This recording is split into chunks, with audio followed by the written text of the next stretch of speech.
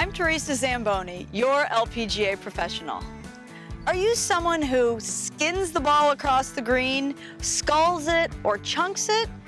If that's you, I have the perfect answer to all your problems. It's going to be in your setup.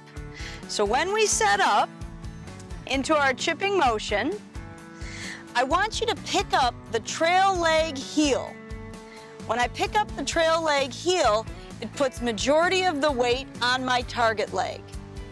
When I set up this way, I'm able to swing down and through. And when I swing down and through, it's like magic. The ball pops up. Let's give it a try. Go ahead and take our setup position. Pick up that back leg heel. Feel the weight on the target leg. Back and through.